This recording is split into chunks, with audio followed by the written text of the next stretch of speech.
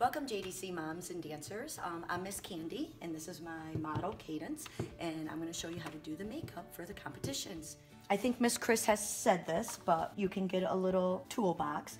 But what I like to do is I get these little, I got this at AC Moore.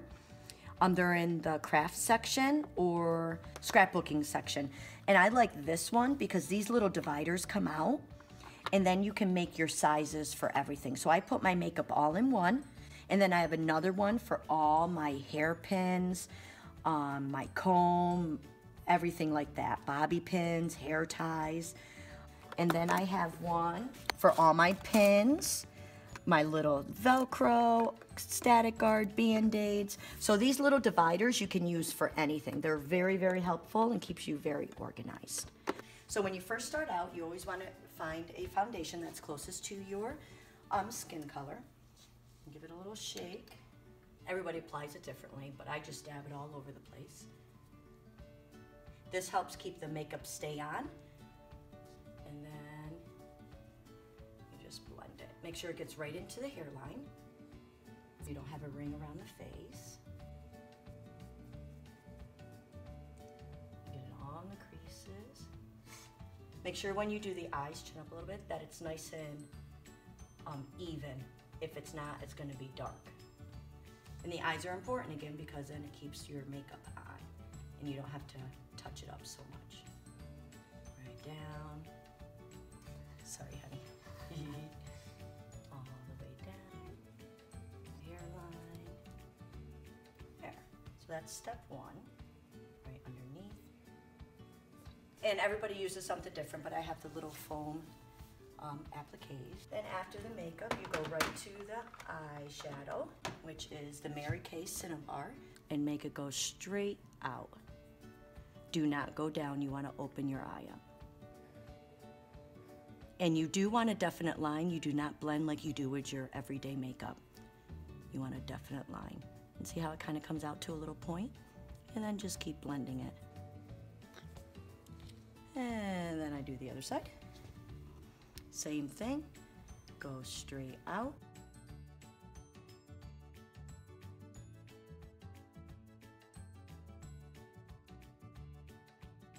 And the test to make sure your brown is high enough, because everybody's eye is shaped differently. The test is if she opens her eyes, you can see the brown. See how you can see the brown right there? Open again, Kate, and that's good. And then sometimes I just shape with my finger if I went down too far. Just make sure you go straight out. And you do go like out a little past the eyebrow to open it up. And then you just touch it up here and there. And it is pretty dark. You don't want like everyday makeup. You're not really supposed to see makeup. This is stage makeup. The lights make you very light on stage. And then we go to the cream. And this is CoverGirl, and it's the, I forgot what it's called. It's on the list though. It's like cream something.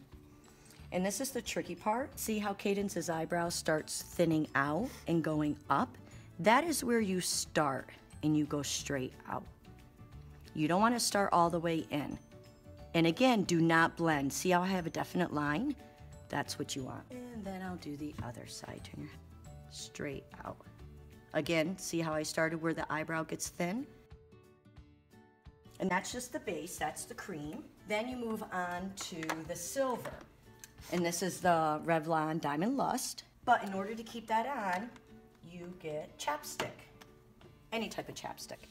And I like these little applicators are at like CVS or whatever. See how it's nice and flat? I just round that up. And again, start same spot and go straight out. Wherever you put this chapstick is where the silver is gonna stay. So you don't wanna go below that brown line. Another trick for the silver is you blot, because you want to get the little crystals. You want that glitter. So if you watch, I'm just going to blot. I am not going to blend. See how I blot? And again, nice, definite line. And you have to go over it a couple times. Make sure you have enough on there, because if you don't, your glitter eyeshadow will not stick.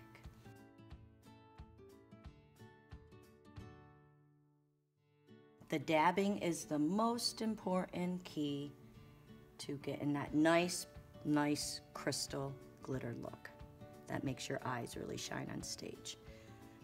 And another little trick is you can't use an applicator over and over because the chapstick stays on it. So probably like halfway through the season, you'll want to get a new applicator so the chapstick isn't on it, so it comes off nice. So there's that. And then after that is the famous eyelashes. All right, so now we're gonna move on to the eyelashes, and there's, you're gonna get the Ardell Professional Natural 101 Demis. There's two kinds you can get. You can get the kind that I use, that you have to use your eyelash glue, the Duo Clear White. Or a lot of my parents also use the kind that are adhesive. They already have the glue on them, so you do not have to do the old-fashioned way. So whatever works for you, but make sure they're the Demi 101s.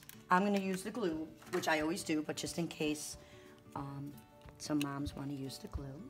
There's a trick to the glue. You squeeze a little bit, very, very little, and then you move and you spread it out.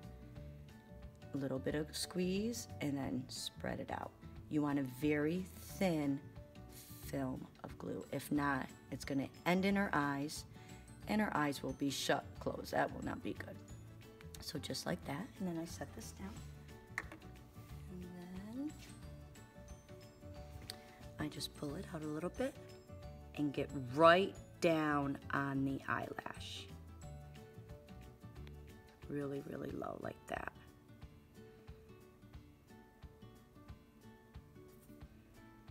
I got a little glue, but I just wipe it down a little bit. You want to make sure you get it close into the eye, and then I just quick do a little boop so her eyelash doesn't, her two eyelids do not stick together. Now the petites and some students that have small eyes, some girls have to cut just a little bit off. You don't want them longer, you want them the same size as your real eyelashes. And it helps if the student doesn't squint your eye. If you notice Cadence, I pulled it out, she just left it nice and relaxed. No squeezing of the eye, which then wrinkles the skin.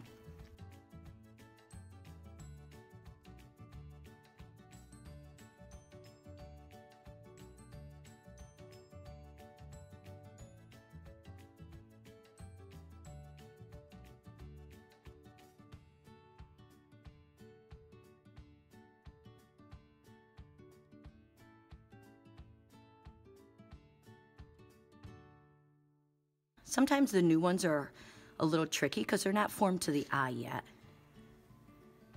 And then just press it down, and then I just quick do a little boop to make sure there's no glue. And just let that sit for a little bit. While that's drying, I also want to say you can reuse eyelashes.